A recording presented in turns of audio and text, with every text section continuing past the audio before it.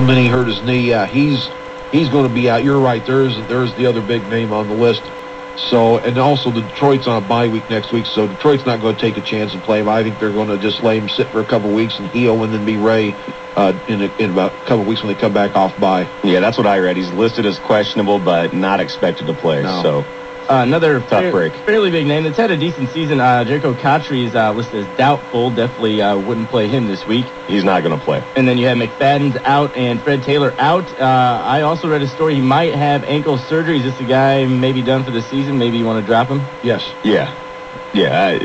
Fred Taylor. I wouldn't ever have a New England running back anyway, but Fred Taylor, when he was in, actually looked all right in New England. He was having a decent season. Yeah, keep an eye on that. If he gets surgery, it's pretty much all over. And maybe anyway. I mean, you might want to try to get him off your team and get somebody productive in anyway. Through that, someone picked him up in our league, though, Mark.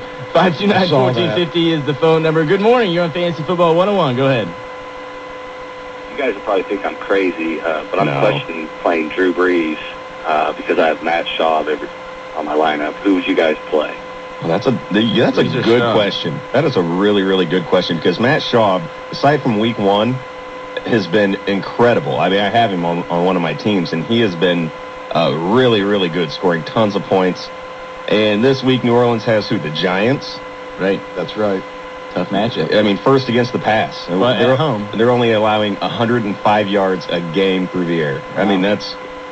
With the way Drew Brees started, I think I am crazy for even questioning, but Schaub's been having the better weeks lately.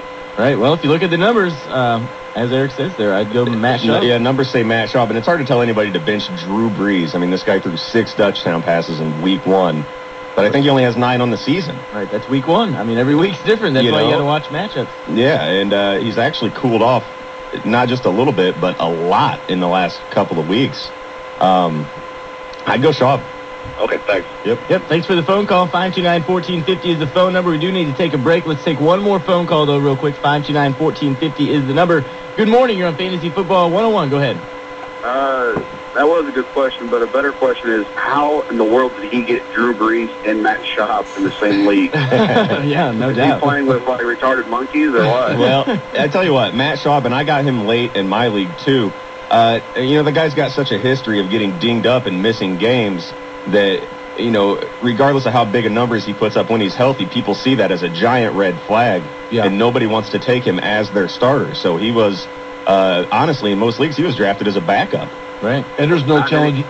Also, he may have been in a keeper league and kept Brees and then got Schaub too. But Eric, you said the same thing I was thinking too. In very, very many of the drafts, a lot of people were skeptical on Schaub, and he ended up lasting longer than you would have thought. Yep.